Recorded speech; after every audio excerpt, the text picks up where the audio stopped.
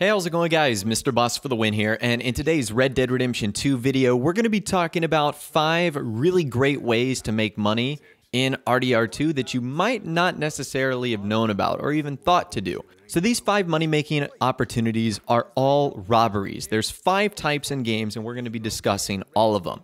So let's start with the first one today, and that is home robberies. So all home robberies, with the exception of one, are available from the beginning of Chapter 2. And with each house, your primary objective is to recover a stash and then make your escape. But some of these assignments will also give you the opportunity to revisit the building on multiple occasions to continue their side stories and potentially claim additional loot. Now, some of the robberies we're going to be talking about today are time-sensitive robberies for whatever reason. We're not going to go into the details of why they might be time-sensitive. Like, for example, this one I'm doing with Sean, it can only be done in Chapter 2 or in Chapter 3. And it is pretty straightforward. You basically just get a tip from an in-game character. You then go to a special home or cabin or some place that might be isolated, and you ultimately just do the home robbery. And they do have really good loot, not only in terms of just straight cash that you can take, but also other things like jewelry, gold bars, gold nuggets.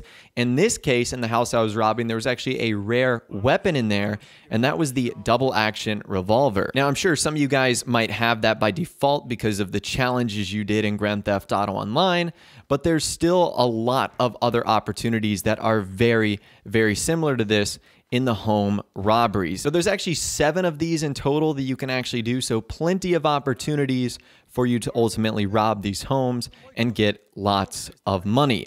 The second opportunity is shop or business robberies. So I'm not talking about robbing stores, just going in there and, pointing a gun at the guy at the register. There are some stores that have stories to tell and additional rewards for us to claim too. Now, in each instance, you're going to have to investigate certain clues. And once you have enough information, you can actually hold up the store owner and reveal their secret.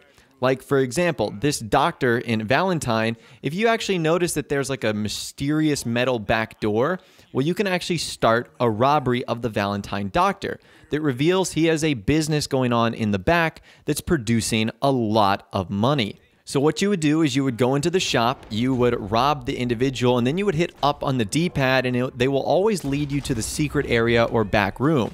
In this instance, with the Valentine doctor, there was cash lying all over the place. There's actually a safe in the back too, so if you brought dynamite, you could actually blow that up. And there's also a rare weapon in this instance as well, Schofield's revolver, which is another great gun that you definitely need to pick up. There's a lot of other locations as well, like the St. Denis Gunsmith, the Rhodes Gunsmith, the Strawberry General Store, this doctor's office, and more. So they're really good opportunities for you to do, and it's a lot more lucrative than just going to a store and holding someone up. These have backstories to them, and their loot and reward is much better. So it's something that you definitely want to take advantage of. The next type of robbery is the stagecoach robbery. Now, you can rob any coach you run into during your travels, although you shouldn't expect any significant profit from this at first. After you complete the Spines of America in Chapter 2, it can become more lucrative from that point forward, as you can take any stolen coach to the wagon fence at Emerald Ranch. Now, once you complete Friends in Very Low Places, a mission in Chapter 3, you can additionally unlock 6 coach robbery missions, and it always consists of 2 steps.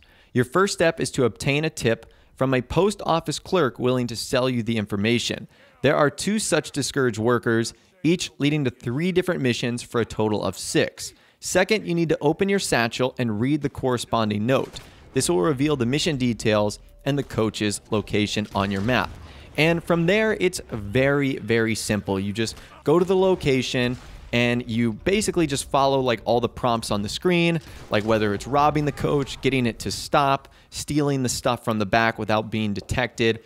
All the missions are similar, just slightly different, and you will end up with really good gear on the back. You're going to find cash, you're going to find jewelry, you're going to find rare tonics and potions that you would probably want on your travels. So this is something you should totally do. Again, there's 6 of them. I would take advantage of all of them. They're really, really easy, and it's a great way to make some fast cash in RDR2. Our next type of robbery is probably the most lucrative, but also probably the riskiest as well, and that is train robberies. So just like coaches, you are free to rob trains that you run into with your travels, a feature that is unlocked after completing Pouring Forth Oil, a mission during Chapter 2. Now, the following tips are going to be pretty helpful for robbing trains. Number one, you can board a train that you intend to rob in two ways. The first option is to jump on the train as you ride alongside it. You can press square or X when the corresponding prompt appears on your screen, and then you can loot the train while it's still moving. But it usually makes sense to stop it first to avoid any chances of running into the law. Now, to do so, you need to head to the engine car and threaten or incapacitate the driver. Now, you can also climb aboard the train when it's stopped at a station, but the drawback here is it'll expose you to witnesses and make it hard to remain unnoticed. Now, trains are typically guarded by a handful of men that you'll need to dispose of, and if you throw one of these men off of the moving train and he doesn't die, be aware that he's likely to report your crime. Now, forcing a train to stop away from populated areas is always best, as it decreases the law response should a witness report the robbery.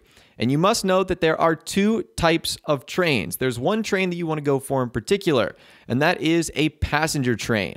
Passenger trains tends to be more interesting as they feature more chests, and in addition to passengers that you can hold up, threaten, or beat, as you can relieve them of their valuables. A freight train is going to have a few collectibles and generally a single chest. Those are going to be the ones that you want to avoid. Now, I've talked about my favorite location to rob a train in-game, and that is on the long bridge above Riggs Station. It's impossible for the law to get you there. Now, I don't know if any passenger trains go over this or if you would have to get on one randomly, but it's a location that I really, really like to use. And our final robbery today is only going to be available if you have the special or ultimate edition of the game. So sorry to those of you guys that have the regular version. This one is not going to be available for you. It is a bank robbery.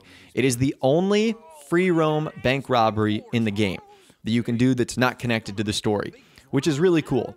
So in order to access this, you have to be in Chapter 4.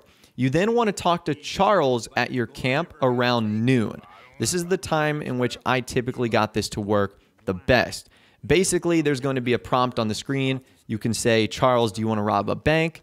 And you will start the robbery. Now, it's a pretty simple and straightforward mission. It's actually going to take us to Rhodes, a town I'm sure you guys are all familiar with right now. It involves using dynamite to essentially blow out the side, which is really cool. You jump inside and all the safes are destroyed. I had a little bit of trouble with this at first because I wasn't too sure what to do.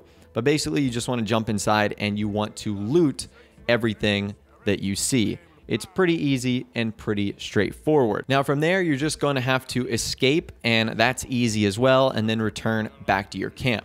Now, the money with this was not incredible for like me personally, but it was good for the camp. You know, you got a lot of money for the camp, and the gang obviously got its share. And it was a pretty cool side mission, and it's the only one of its kind, which obviously makes it really cool because it's the only time in the game you're going to be able to do something like that. So that right there is 5 incredibly easy ways to make quick money in Red Dead Redemption 2, the 5 robberies in-game. They're all really fun to do. They have like their own side stories that go along with it. So I thought that this was really fun, and it's sort of different from just like going into a store and robbing it, and it gives you sort of a change of pace to the story mode missions. But that's all the information I've got for you guys in this video today. Hopefully you did enjoy. If you did, be sure to leave a like rating on this video. That'd be awesome. And also subscribe to my YouTube channel if you are new, or you like daily Red Dead Redemption 2 videos like this. With all the way, guys, like I said, thanks so much for watching. Take care, and I'll see you guys in the next video.